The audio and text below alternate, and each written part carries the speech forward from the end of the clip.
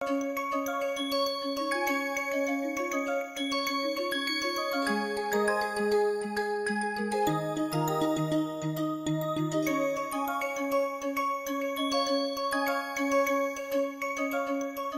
everyone. Welcome to yet another session of our NPTEL on Nonlinear and Adaptive Control. I am Shrikant Sukumar from Systems and Control, IIT Bombay. So, welcome to week 7 of this course on Nonlinear Adaptive Control. And by week 6, we have already started to learn about designing algorithms that can potentially drive systems such as what we see in our background, which is essentially a SpaceX satellite orbiting the Earth.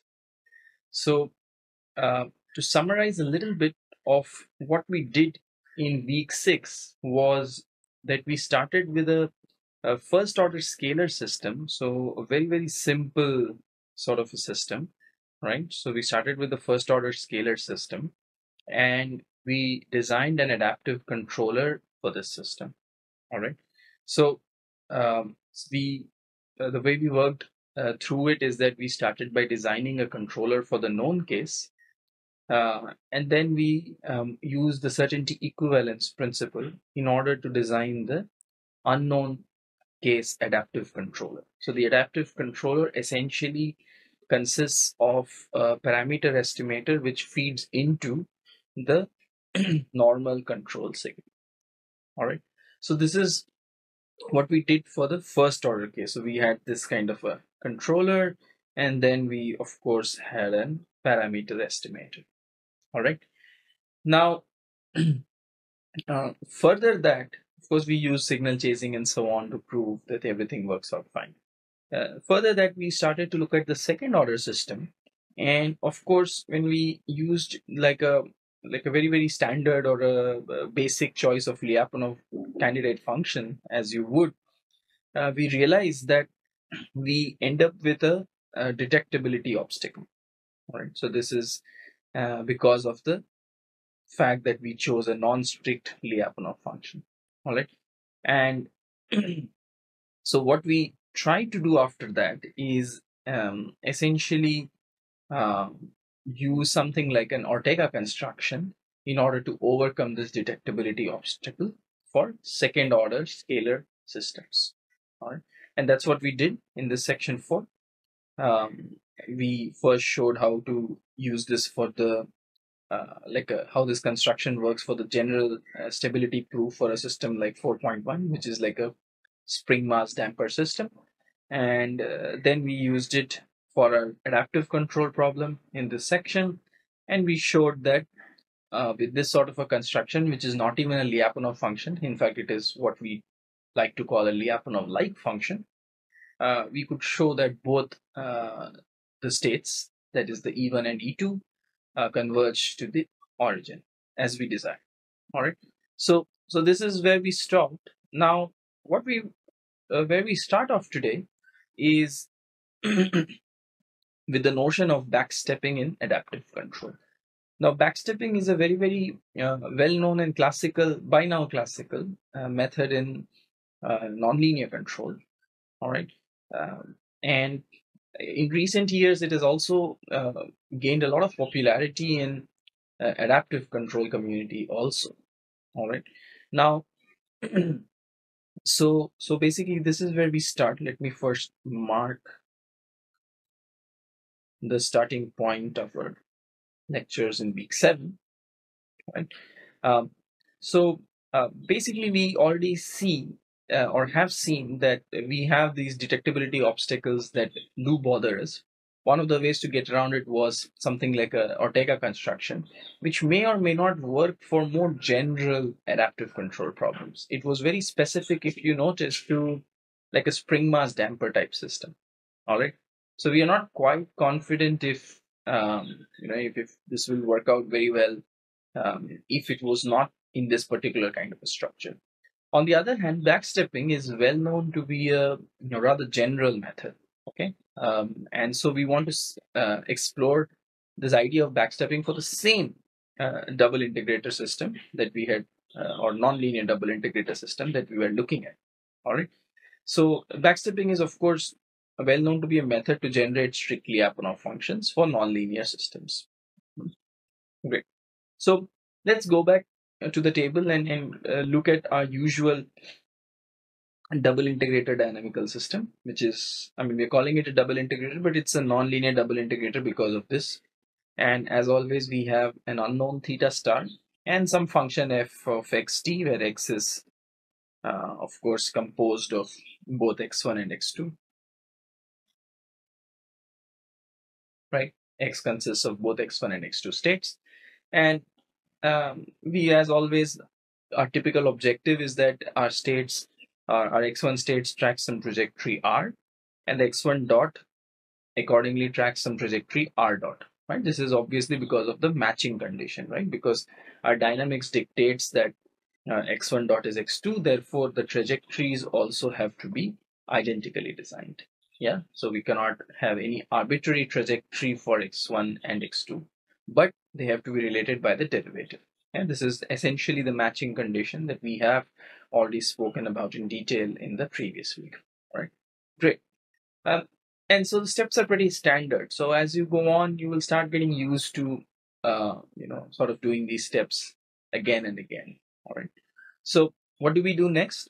We essentially derive the transform dynamics. That is, now we have generated or created an error variable, and our aim is to, as always, drive these errors to zero, right? And so now, all these Lyapunov theory of considering the origin to be the equilibrium point, it all should start to make sense to all of you by now.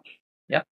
So what is the error dynamics? E1 dot comes out to be E2, and E2 dot is theta star f plus u minus r double dot. So I'm not even going to try to explain how we got to 1.3 and 1.4 because we've already done this in the previous week. Yeah. So if you still have any confusion, please go back and refer to the notes from the previous week. All right.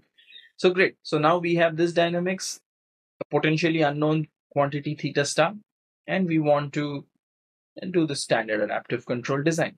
All right. Now we already know from last week that if we use some standard Lyapunov candidate like a v equals to x1 square by 2 plus say x2 squared by, sorry, no x1 and x2, but if I use something basic like e1 squared by 2 plus e2 squared by 2, then I will land up in some trouble. Okay, and this will leads to detectability obstacle. Yeah, this will lead to a detectability obstacle. All right. So we already know that. Yeah. And what was the way around it? We used an Ortega construction. Yeah. So now we will try to do the same thing with backstepping. So think of this as like a beginning step, and it's sort of a apples to apples comparison between the two methods. Yeah. Just look at it as that and nothing more. Yeah. For now. But of course, you will see because this backstepping based adaptive control is something we will do for of several sessions now.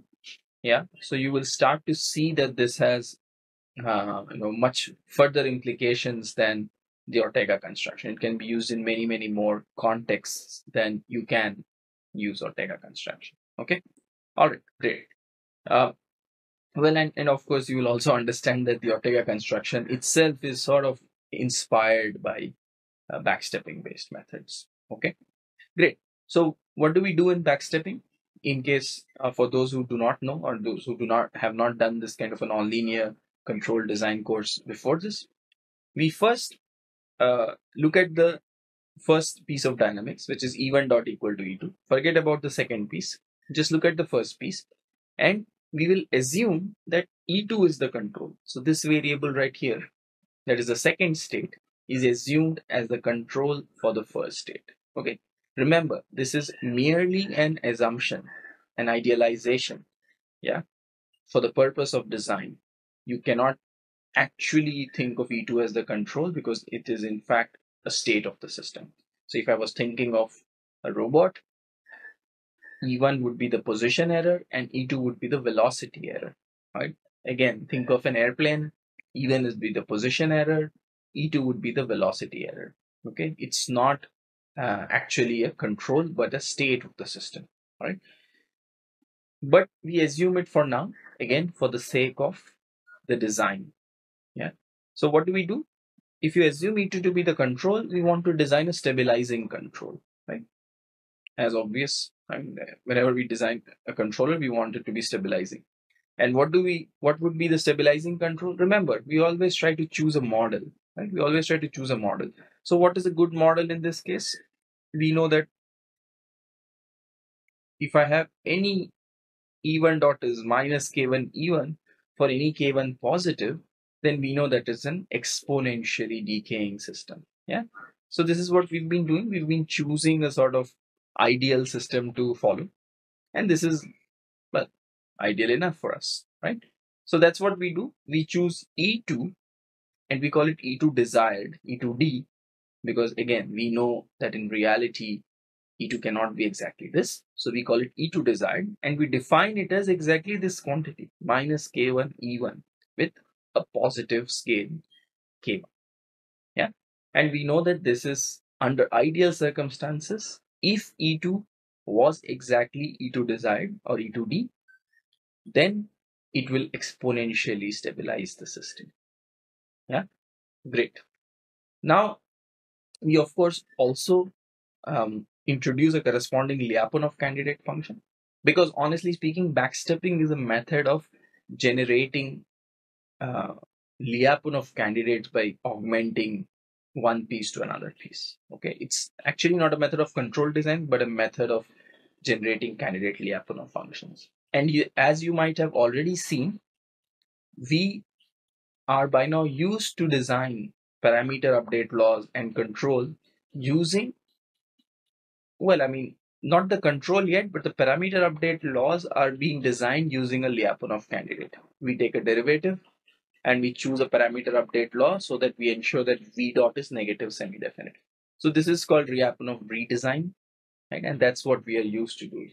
Okay, so it's like um, we are not doing all that in this course, the notions of control Lyapunov functions, but essentially what we're doing is choosing a control Lyapunov function and getting a corresponding feedback u, or in this case theta hat, which is making v dot negative semi-definite at least. Okay. All right. So we of course choose a corresponding Lyapunov function for this ideal system. Yeah, not the E1 dot equal to E2 system, but the ideal system, which is this system. And what is a good Lyapunov candidate? It's very straightforward. Just take the first obvious quadratic that you can think of. Yeah. And we have been doing this for a while now. Okay. Of course, if this was something more complicated, you would not be able to choose a quadratic. But in this case, because it isn't, I get to choose the quadratic. And again, in the ideal case, yeah, v1 dot is minus k1 e1 square. Yeah, in fact, I can even, it might even not be completely wrong to say this is v1d. Yeah, because it is like v1 desired. Yeah, and then this we say clearly when e2 is exactly equal to e2 desired. Now we go to the second step where we really understand that E2 is not really the control. So what's the next best thing we can do? Yeah. So I'm actually trying to help you understand also what is backstepping. All right. So what's the next best thing I can do? I know that E2 is not identically equal to E2 desired, but what I can do, maybe, hopefully, is that I can drive E2 to E2 desired. I will make E2 desired as the signal that E2 has to track. Okay, remember my earlier objective was for E1 and E2 to go to 0. All right, but now I'm sort of shifting the goalpost. It looks like, yeah. So what I'm going to say is that now I don't want E2 to go to 0, yeah, as t goes to infinity, but I actually want E2 to track E2 desired. Now one might ask, uh, does this mess with the original control objective? Yeah, because we were of course trying to go to 0, and now we are trying to go to E2 design. So one might ask, am I actually messing with the original control objective? We will answer this suspense soon. All right. So what we do is we define this because we want to drive E2 to E2 design. We will of course define a new variable psi2, and this psi2 is defined as the error between E2 and E2 design. So this is what we've been always doing. Whatever we want to drive to 0, we define a new variable, right? So if we want E2 to go to E2 desired, we define a variable as the error between the two, E2 minus E2 desired, and that is psi2 in this case. And so if I plug in for E2 desired, yeah, because it was minus k1 E1, I simply get psi2 is E2 plus k1 E1. All right. I guess I get psi2 is E2 plus k1 E1. Okay, great. And now what do I do? Construct the dynamics for this error. Same steps. The steps are similar. All right. Compute an error that you want to drive to 0. Compute the dynamics of the error. Then start to do Lyapunov analysis on that. All right. So the steps are standard. So there should be no confusion as to what direction you need to do when you start with a problem. Always try to construct an error, then try to design a Lyapunov candidate, then try to define a control, then try to find an update law. Same steps. Okay. Anyway, so as of now, we are not even assuming, until this point, we are not assuming theta star is unknown. So we will find the dynamics of psi2, which is psi2 dot, which is E2 dot plus K1 E1 dot. So K1 E1 dot is just K1 E2, and E2 dot is just the dynamics plugged in from above. All right. Okay. Great. Now what do? We add a new piece to the Lyapunov candidate. So which is again just a quadratic, half psi2 squared, because we want to drive psi2 to 0. So this is the obvious choice. Okay.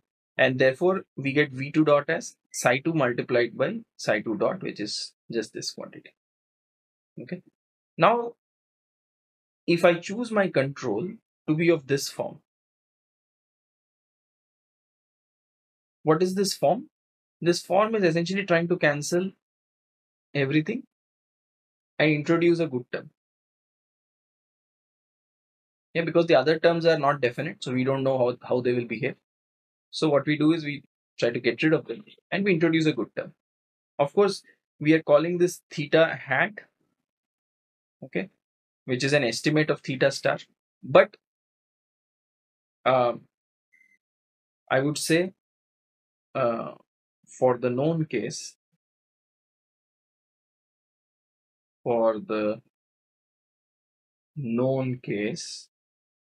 we use theta hat equal to theta star, right? When we actually know the value of the parameter, theta hat is just equal to theta star, right? And then what are we left with? V2 dot is minus K2 psi2 squared. Okay, V2 dot is minus K2 psi2 squared. And what happens? V equal to V1 plus V2 serves as a strict Lyapunov function. Okay, so this is not complete yet. Yeah, because remember, what we computed here was V1 desired dot, not actually V1 dot. So the analysis is a little bit remaining. So if I take, and I will do that here now, I will complete that here.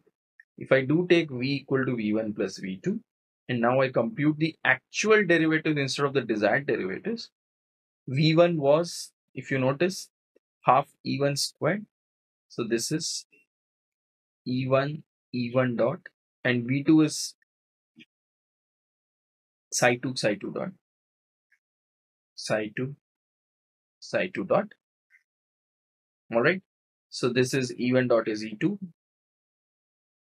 and psi2 dot is what? We just did this. Psi2, in fact, psi2 dot is just, wait a second. Yeah, that's fine. Psi2 dot is exactly this guy, minus K2 psi2 squared. Yeah. As of now, there is no definiteness here, does not seem very evident.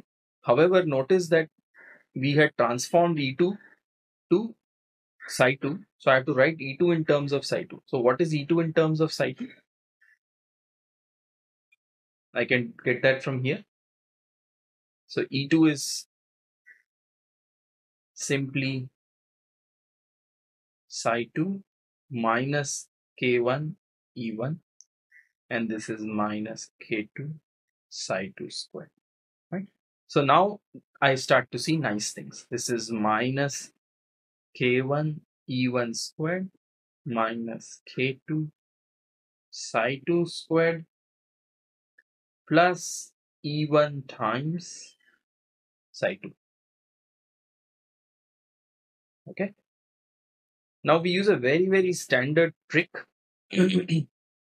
which says that absolute value of AB is less than equal to A squared plus B squared.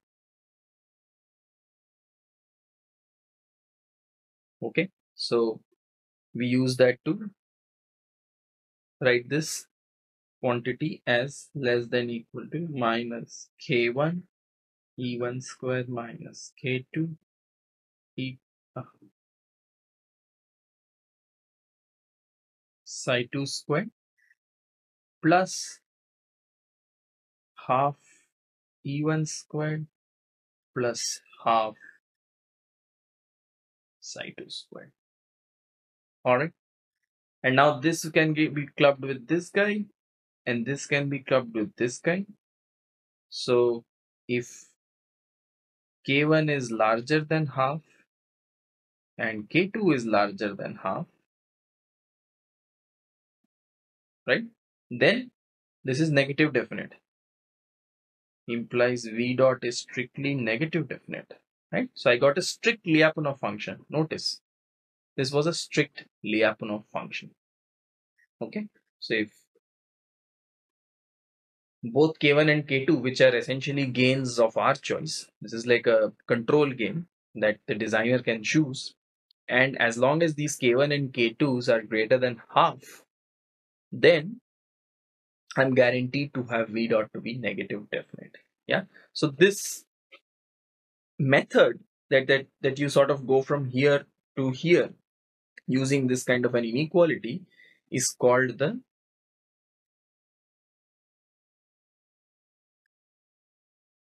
sum of squares method.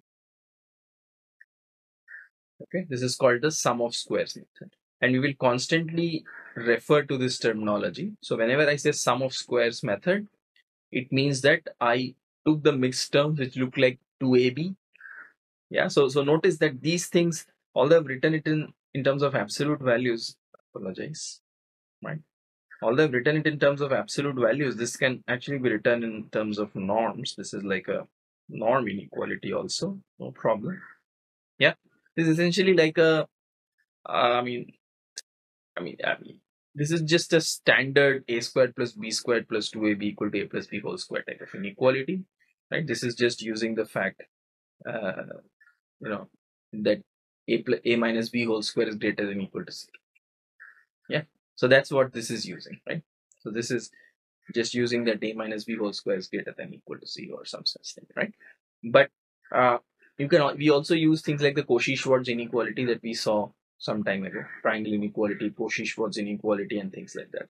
So all these inequalities come into play when we are using the sum of squares method. The idea behind the sum of squares method is to use any technique, any inequalities, standard inequalities, which will help you convert the mixed terms into um, square terms, which can then be combined, right? Which can then be combined with this term, the other square terms, right? Because that's what we did, right? Because I have no idea of saying how big this is in comparison to these guys.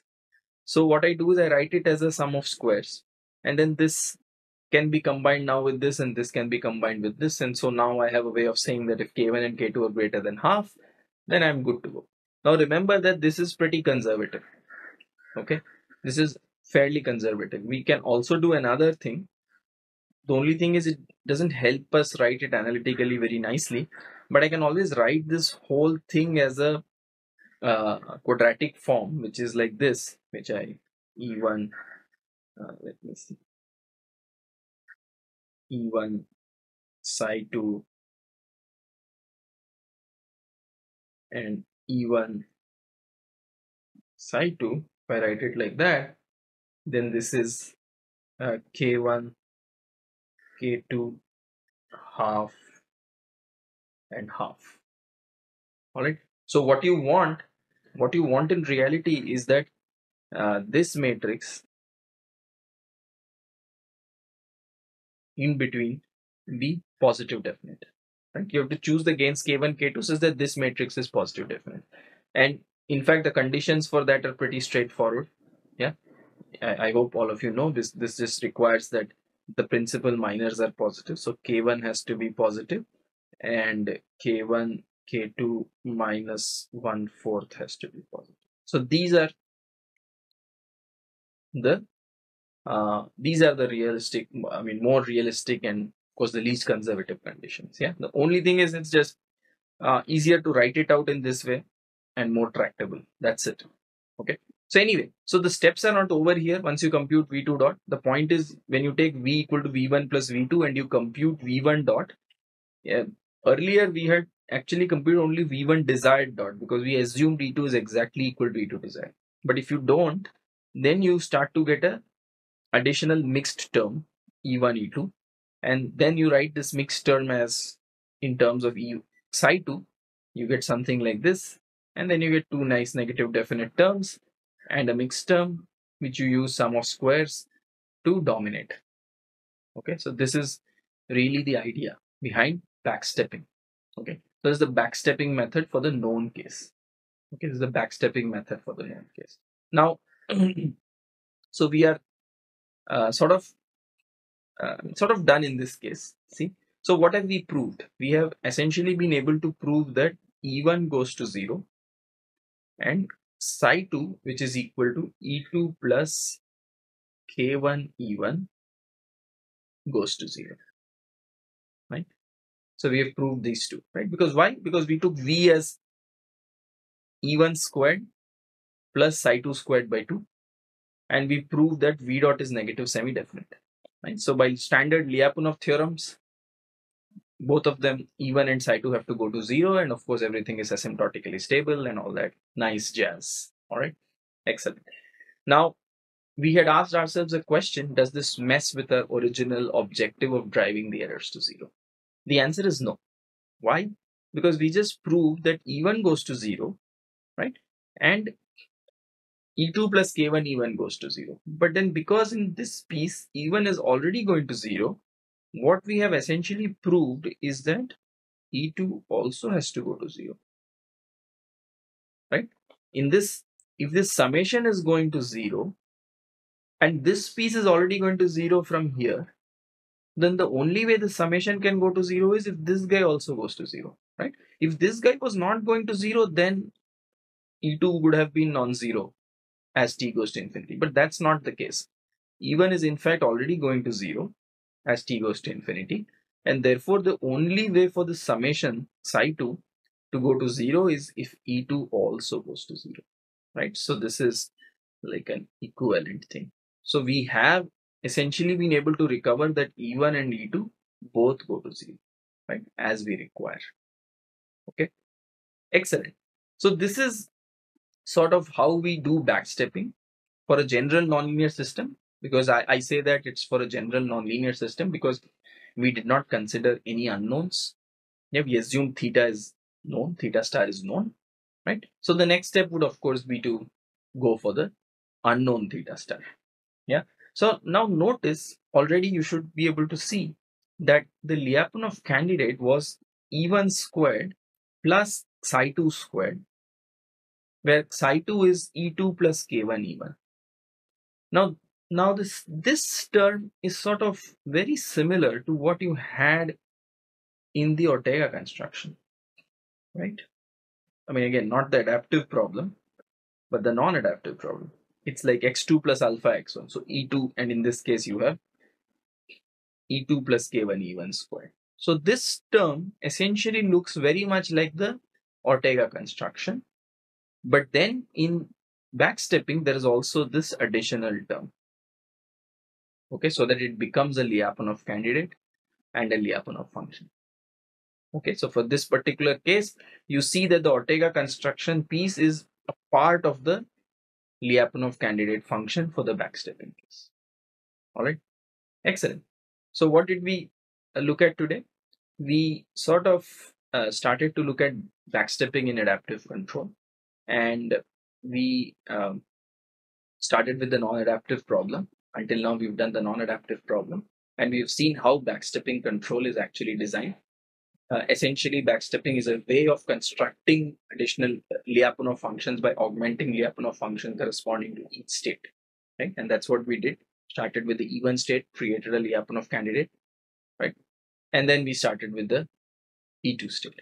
All right. So that's the idea of basically constructing these Lyapunov functions. All right. So we will see further the unknown case in the upcoming session, and I hope to see you there. Thank you.